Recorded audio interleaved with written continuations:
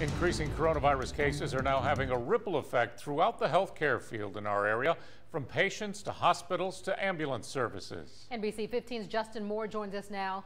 Justin, paramedics are being delayed from going from one call to another because their stretchers are being used as hospital beds. Yeah, that's right. Typically, paramedics take a person to the emergency room. Hospital staff switches that patient from the paramedic's gurney to a bed, but that process is taking longer than usual these days. One of the paramedics said all of the hospitals in Mobile, all of them were on diversion except for one. Shocking for Lillian to hear after calling 911 for her 95-year-old grandmother who couldn't catch her breath and tested positive for COVID.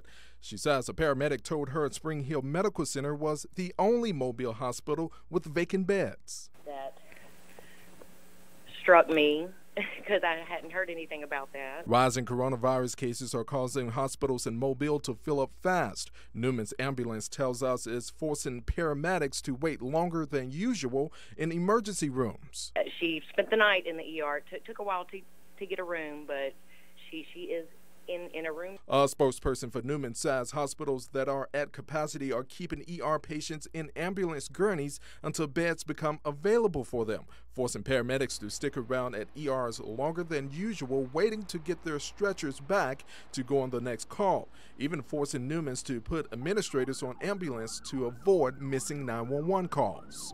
COVID is beginning now to stress our hospitals in a way that we don't usually see. Dr. Don Williamson with the Alabama Hospital Association says these increasing numbers are the result of the 4th of July weekend.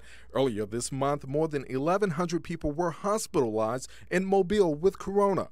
According to the American Hospital Directory, Mobile only has 1,740 hospital beds. If people don't wear the mask, we are going to find ourselves in some communities in very, very dire circumstances.